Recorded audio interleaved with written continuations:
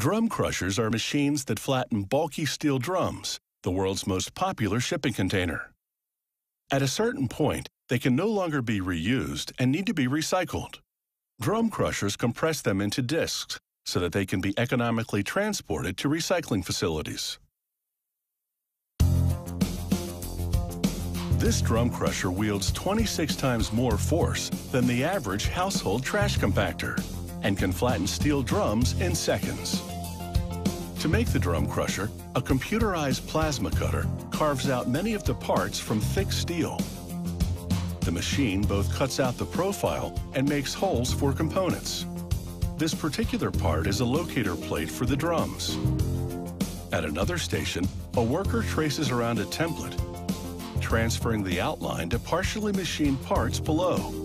These parts are the crusher's top and bottom panels. He grinds off flaky areas of the surface to prep the steel for welding. This process is time-consuming, so he works only within the outline. Next, workers saw steel tubes to specific lengths. The tubes will serve as forklift pockets for loading the crusher onto a truck or simply moving it around in a recycling plant. Another worker now sets up a fixturing system to hold the crusher housing panels in position for welding. He clamps the parts to the fixturing table. This first part is the bottom of the crusher chamber.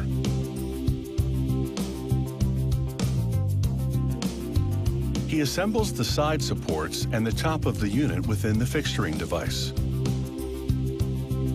He clamps the supports at the corners, and with the structure now held together with clamps, he tack welds it and follows up with permanent welds. Next up is the back of the crusher chamber. It's been rounded to accommodate the cylindrical steel containers. Again, the worker tack welds it to the crusher structure. He then does full thick welds both from the inside and the outside. And after that, he'll add the locator plate to the base. He then welds structural supports to the crusher door. Turning the door to the other side, he installs horizontal reinforcements. This braces the door to withstand the substantial crushing force. After hinging the door to the chamber, the worker inserts the large latch into a support bracket and tack welds it. A powder coat paint job completes the housing. Workers now assemble the crusher's hydraulic power unit. After bolting a pump motor to the lid, the team flips it over. They insert a hydraulic pump into its housing on the lid's underside. They plumb the pump and attach a suction strainer to filter contaminants from the hydraulic oil.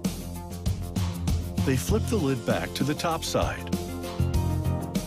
One of the workers screws a pressure relief valve to a fitting that connects to the pump on the other side of the lid.